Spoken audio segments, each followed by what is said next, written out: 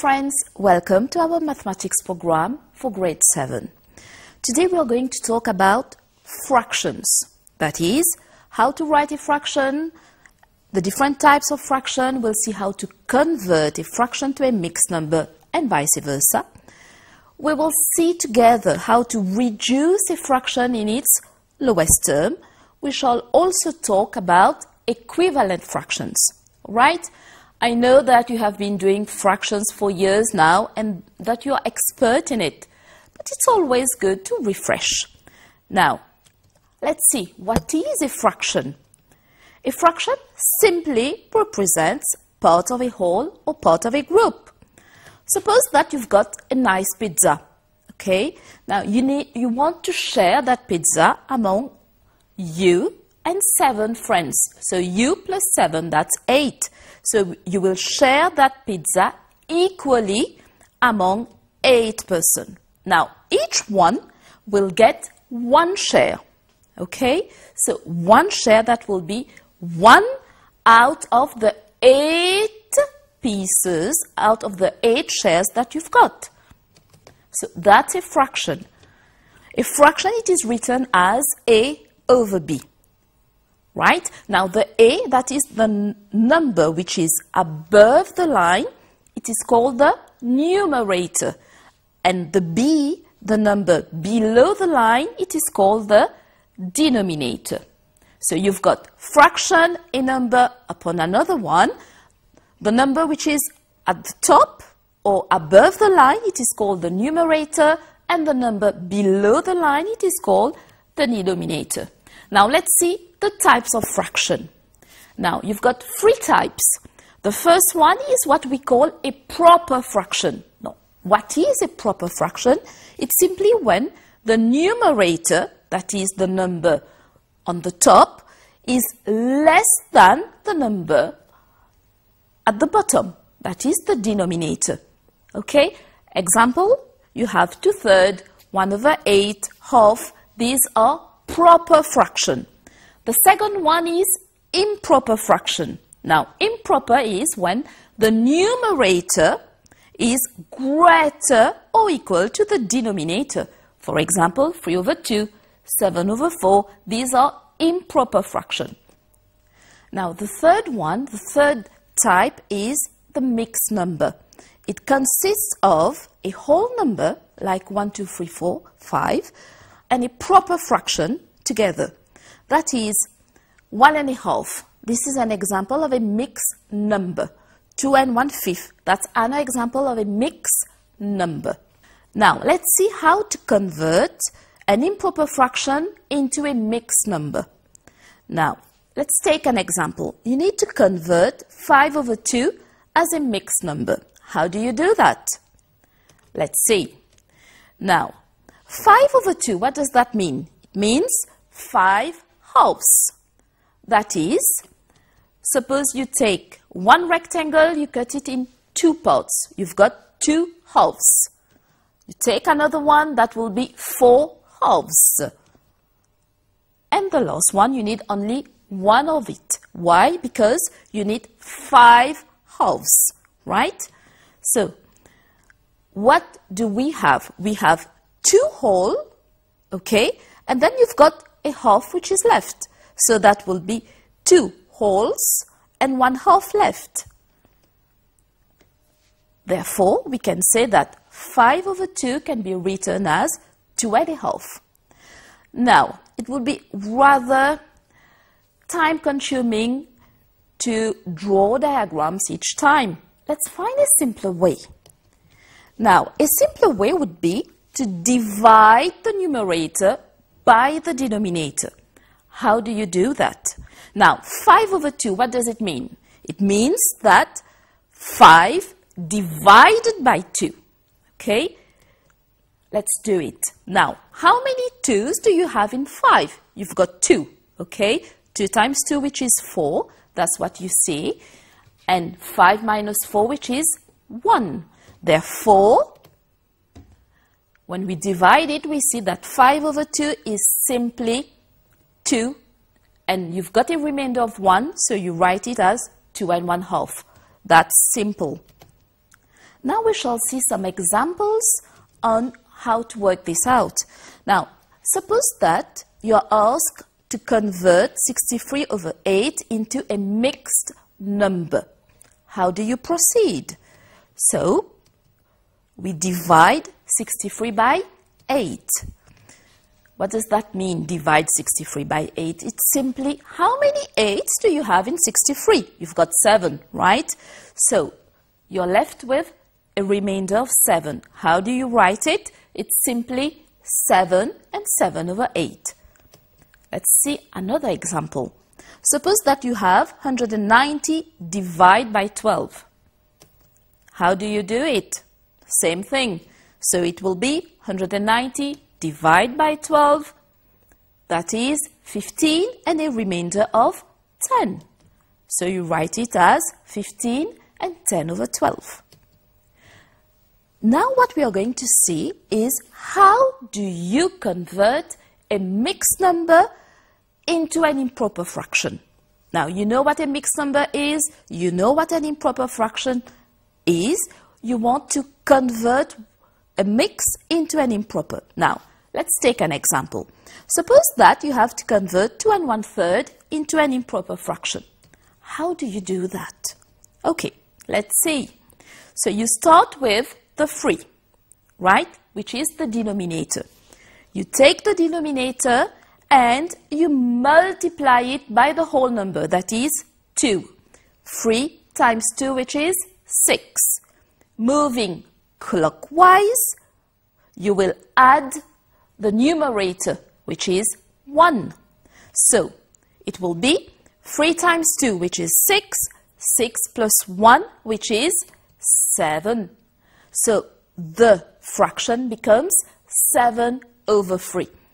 Remember, the denominator does not change. Only the numerator will change. The denominator always remain the same. Now, let's take another example. Suppose that you need to convert 10 and 2/5 into an improper fraction. Always you start with the denominator, that is 5. Working clockwise, you will do 5 times 10, which is 50, and always you add the numerator.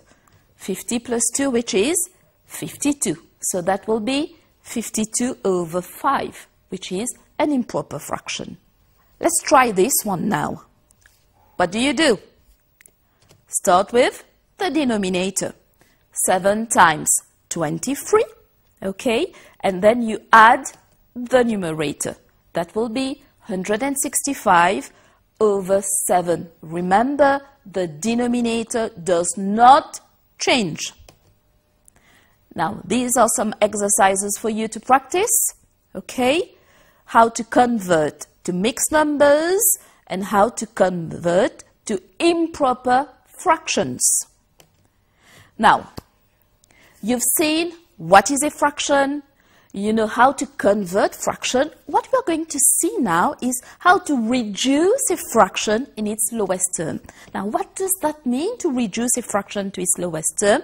It's simply you rewrite the fraction with the smallest numerator and denominator. Okay, right? But you need to be careful not to change the fraction. So you will write the fraction in terms of its prime numbers. You have already done that. So let's see an example. Suppose that you need to reduce 4 over 12 to its lowest term. How do we proceed? Now, 4, you all agree with me that 4 is simply 2 times 2. Okay? And 12 will be what? Will be 2 times 2 times 3. Now, you see numbers which are common in the numerator and denominator. Okay? What do we do with these numbers which are common? We are going to cancel them out. Now, these 2 will cancel with the second one. See? The numerator cancel with the denominator. Now, you need to be careful. Why do you need to be careful? What's happening in the numerator?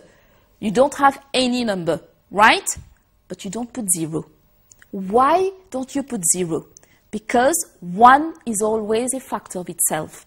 So 4 over 12, when reduced to its lowest term, is 1 over 3. Okay? Never put 0. Now let's try another one. Suppose that you are asked to reduce 15 over 70 to its lowest term. How do we do that? Same thing. 15 is simply 3 times 5. Okay? 70 is what? Is 2 times 5 times 7. Do we have common? Yes, we have. 5 is common in the numerator and the denominator. What do? We cancel it out. So we are left with what? You've got 3 in the numerator and you've got 2 times 7. Now 2 times 7, you all know that it is 14. So 15 over 70 reduced to its lowest term is simply 3 over 14. Another example, reduce 36 over 54 to its lowest term. Same thing, that is, you will write 36 in terms of its prime number. So it will be 2 times 2 times 3 times 3. And then you do for 54. Do you have common numbers? Yes, you have. What do? We cancel it out. So you cancel the 2, you cancel the 3, and you cancel the second 3. You're left with what? You're left with 2 and 3 in the denominator. Therefore, 36 over 54 is simply 2 over 3. Right? Now, seeing that term, equivalent fraction. Okay? You have done that, I think, in Standard 3 or Standard 4. But let's refresh. What do we mean by equivalent fraction? Equivalent fraction are those fractions which are equal in value, right? But they have different numerators and denominators. What does that mean? It's simple. In simple English, it's simply 4 over 8. You can write it as what? Well, you can divide by 4 and write it as half. 4 over 8 is equivalent to half. 2/5 is equivalent to 6 over 15, right? Now, to obtain equivalent fraction of higher order, we multiply both numerator and denominator by the same number. This is very important. For example, if you're multiplying by 4 in the numerator, you need to multiply by 4 in the denominator. You can't do 1 times 4, which is 4, and 3 times 5, for example. You can't do that. If it is 4 in the numerator, it has to be 4 in the denominator. Okay? So these are some examples of equivalent fractions. 1/3 it is equivalent to 4 over 12. 2 over 7 is equivalent to 10 over 35. 1 over 11 is equivalent to 7 over 77. Right? Now, if you want to obtain equivalent fractions of a lower order, okay, you've just done the higher order. For a lower order, what do? You divide both the numerator and the denominator by the same whole number. For example, 9 over 12, you divide the numerator by 3, you divide the denominator by 3, you will get 3/4.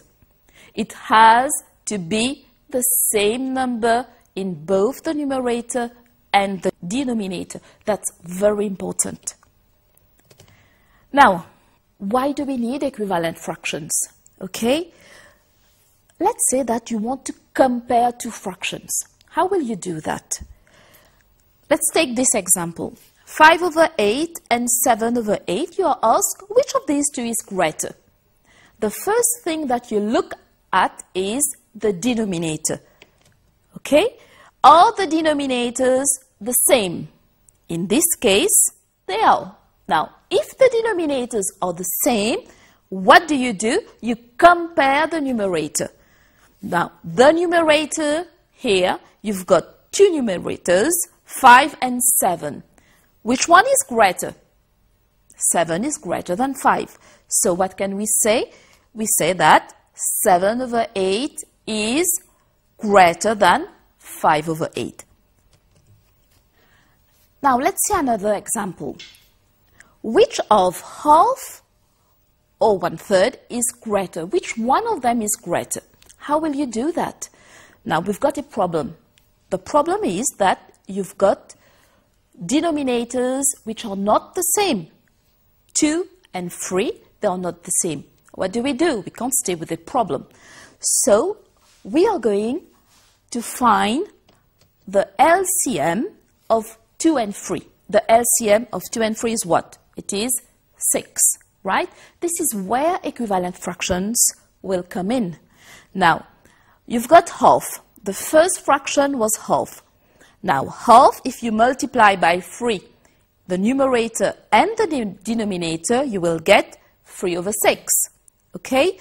Now, 1/3, if you multiply by 2, in the numerator and in the denominator, you will get 2 over 6. Now, are the denominators the same?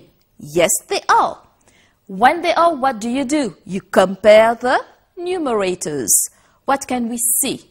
You've got 3 on one hand and you've got 2 on the other.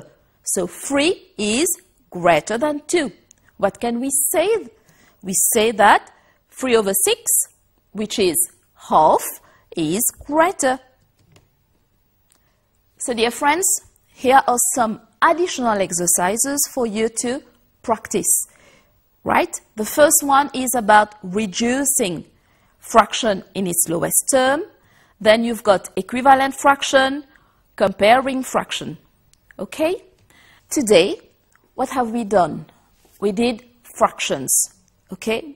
We refreshed on what is a fraction, what does it look like, how to reduce fraction in its lowest term. We've worked on how to convert improper fraction to mixed numbers and vice versa. Right? You're now advised to work out the exercises in this video together with the exercises in your textbook.